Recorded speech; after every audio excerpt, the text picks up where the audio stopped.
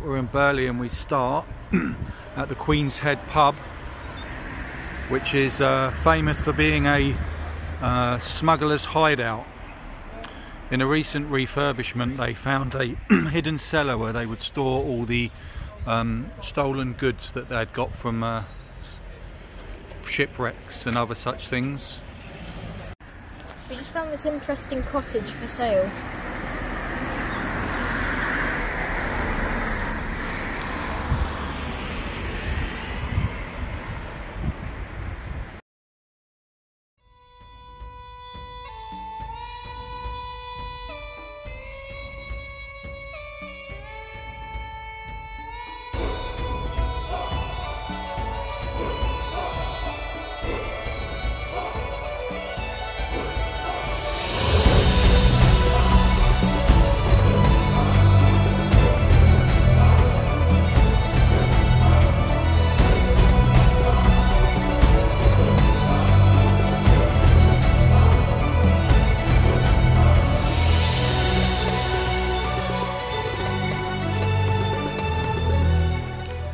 This beautiful tree, it's obviously an oak tree.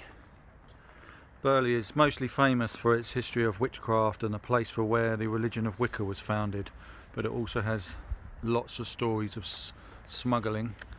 We're in a deer park at the moment. A nice grand house there. This village is also famous for the White Witch Sybil Leek, who lived here in the 1950s. She became quite a local celebrity. She'd wander the area with a jackdaw on her shoulder. The locals, not liking her interest and practice of witchcraft, eventually bullied her out of the village, where she left to live in the United States.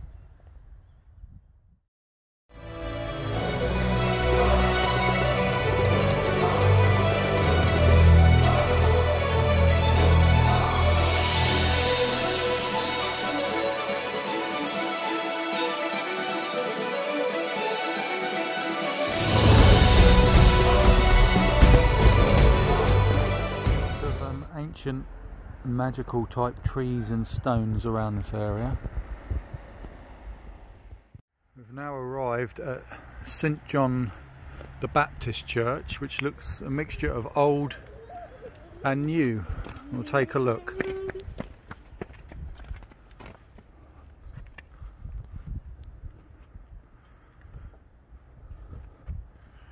Now that seems to be the older building. Then you've got these newly built parts of the structure.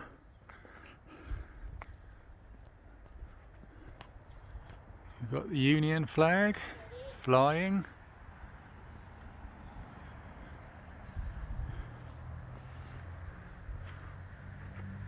Let's see if we can get in.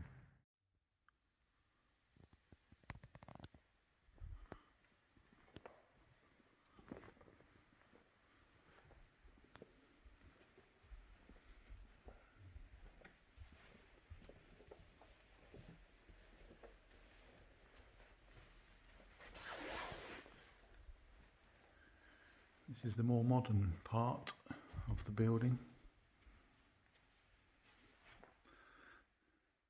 Let's take a look at some of the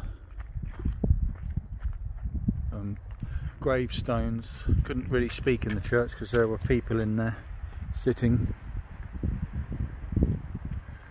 This one says, Ruth, the dear only daughter of Ellis and Clementine Lister Kay of Burley Manor, born on the 4th of December 1881 and died on August the 23rd 1896, so wasn't very old. That's sad.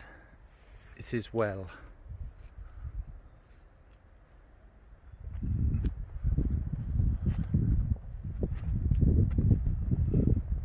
These nice little pathways through the cemetery or churchyard.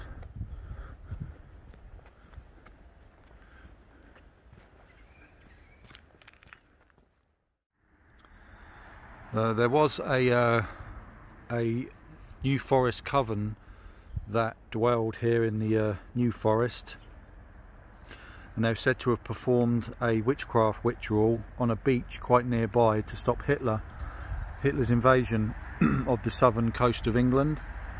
They were said to summon a huge storm, which, if you look in history, a storm that night did actually happen and did stop Hitler's invasion of mainland Britain. We're now around the back of the church, and we're going to see if we can find any more interesting graves. Yeah, this one looks interesting over here, doesn't it?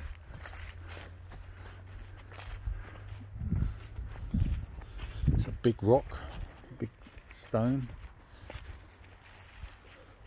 Edith Oldman, who died the 4th of May 1929. The village itself is also connected to the founder of Wicca, Gerald Gardner. He founded the pagan religion, modern pagan religion, and was said to be a member of Leake's Covern.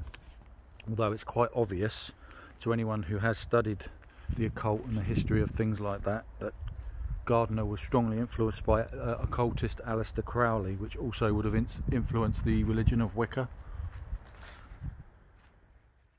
We'll take a look at this wild area where the graves have been left to moss over, quite overgrown.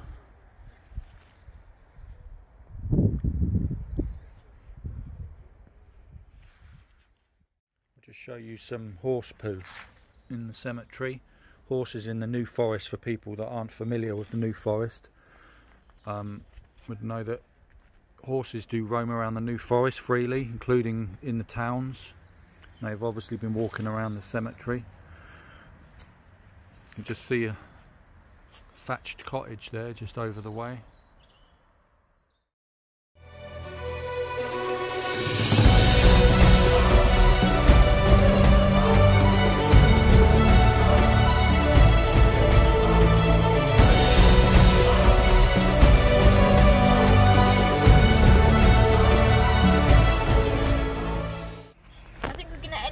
For today on our journey. I would like to thank you all so much for watching. Don't forget to like and subscribe, and also hit that bell. Also don't forget to share this video.